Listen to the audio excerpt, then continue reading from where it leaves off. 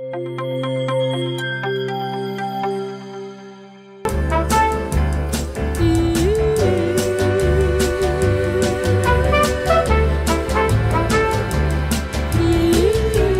Weaver joins us. He's been preaching the gospel full-time since, get this, 1963. He's worked with independent, non-denominational churches of Christ in Arkansas, Tennessee, Mississippi, and Texas. He's written a lot. He's done a lot of things. And now we're here to talk about the power of prayer in its working, things most people do not know about prayer. He's here on Author's Corner with me, Kate Delaney, on America Tonight. Walton, thanks for coming on. Thank you for having me. I'm glad to be here. So you have all that experience. I talked about that starting in, the early 60s. So the first question before we even talk about the book is, you look at what the 60s was like to where we are today. There is a vast difference in how people worship, isn't there? Yes, there is. That's the value of my book, is it's meeting a need that exists out there today. Yeah. So that sets it up for why you wrote the book. What were you hoping to do with the book? Well, I was looking for self-improvement, actually. I was struggling as a younger preacher, at the time, and I wanted to learn more about prayer and a better way, to do it maybe. And so I just began to do my research, and it was for my own personal use, that I began to study. And it worked into a book. I hadn't really planned that I was going to write a book about it at the beginning stages of it, but as I learned more about it and saw, that I'm not alone, I'm sure. I know there are lots of people out there that struggled in the way that I did as well, repetition in my prayers that concerned me, and not being able to know how to glorify God, as well as I would like to, and especially the beginning parts of my prayers. So there were just a lot of things about things to pray for and to pray about, and, are there conditions? There are just a lot of issues in my own mind, and I did it for my own personal growth. And talking about your growth, one of the things you told me when we had a conversation off the air is you really started to really learn this in high school. You didn't have that before, right? Right. Yeah, our home was not a home. It was a godly home, but prayer was not central. It was not a focal point, in our home life. And I missed that, in growing up. And my parents were good parents. They were godly parents, but they were not praying parents in the family. So I missed out on that in growing, as a young person. And so it was on up in my middle years, before I really began to sense that I needed to get better, and be better at what's one of the main things about our lives, as Christians. Yeah. And you say it in the title, the power of prayer in its working. So what do you mean by that? What is the power of prayer that you think maybe people who are Christians, are religious, of any kind of religion, what is it that they miss? Well, they miss sometimes, I think, believing, that prayer can really be effective in their lives and bring about things that God will work, through prayer. I don't mean that prayer itself has the power in it, but that there is power in prayer, and it works, if God is in the process of exhibiting His will, His providential will, in our lives. And so I try to make a difference, between God's providential will and God's perfect will, as it is revealed to us in Scripture. That God is at work, and that God will work providentially. So I spend some time, in the book, talking a good bit about that. Yeah, and in the book, and you said this, you have a detailed book filled with scripture. It's an informational book.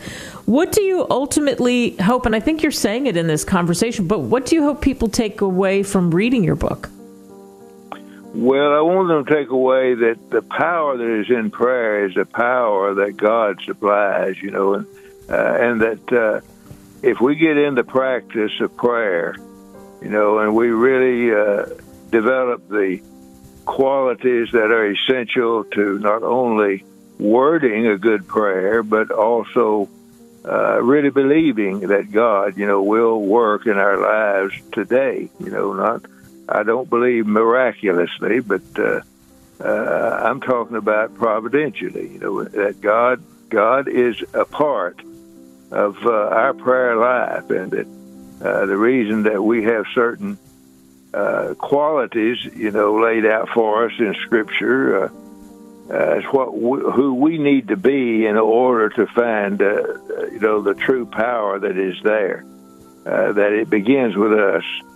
That if we are the people that God wants us to be, and we come before Him in prayer, prayer has the power to make things happen.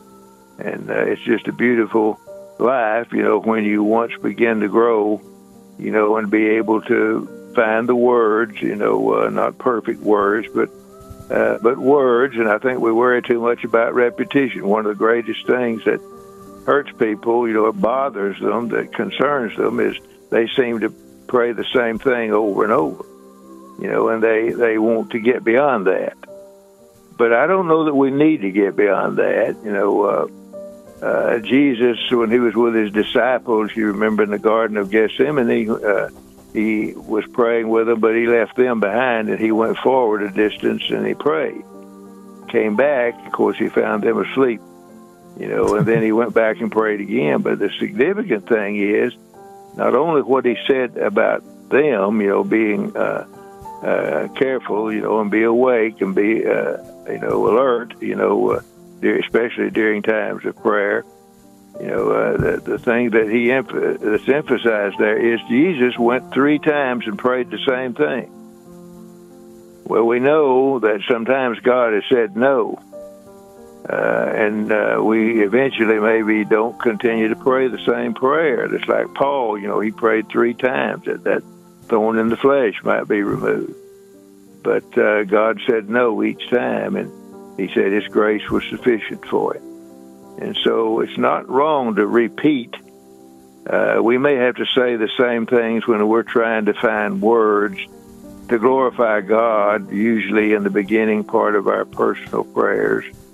But that's all right. It's all right to say over and over to God that He is great, and He is merciful. He is long-suffering. He is a God of love, because all these things are true of God, and we're just reaching out and acknowledging the one upon whom we depend. Well, we need to find that place of total dependence and self-surrender. And that's what my book is about. It's trying to help people, come to see what are the real qualities that acceptable prayer, would require. What are the conditions, of acceptable prayer? And what are the kinds of things that we should pray for? And how does Christ, as our intercessor, fill the role? And how does the Holy Spirit do that? So there's a lot here, and I tried to make it totally biblical, scriptural, so that people could be under the right teaching and really find benefit and profit from it. Wow, that sums it up. And Walton, I said this in the beginning because to me it's interesting. It doesn't matter your denomination, right? It doesn't matter what kind of church you belong to. You can absolutely plug into this book. Well, any person, that is a Christian can do that. This book is not written for a particular group of Christians out there. It's written for all, all people who are Christians. So I'm not trying to establish that. What I'm doing is dealing with the subject of prayer and people who are Christians, that want to find, a better life, in their prayer life.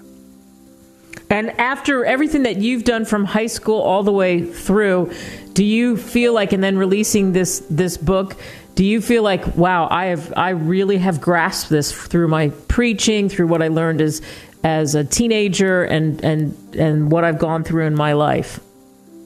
Well, I don't say that I have reached the peak, of understanding, or I don't think I've reached that perfect point out there in anything in my life, but I get encouragement from that, when I see Paul's struggle that he had with sin. We all still are sinners, even though we're saints. We do fall short sometimes, and just like Paul said of himself, he has to buffet his body and keep it under subjection, lest after he preached to others, he become a castaway. So I don't present myself as having arrived completely, or knowing the perfect way, to pray, or the perfect time. There's no set times for prayer. Pray without ceasing, pray always. These are the kind of terms we find in Scripture, but we can't do that 24 hours a day. We have set times, but the Bible doesn't lay down, like third hour and the sixth hour, ninth hour, even though people came to pray, at certain times in Bible time. Yeah. And that's the power of this book, the power of prayer, and it's working. Things most people do not know about prayer, by Walton Weaver. You can get it, again, Walton Weaver, you can get it on Amazon, Barnes & Noble. Thank you so much for joining us. Well, thank you for having me. I appreciate it so much.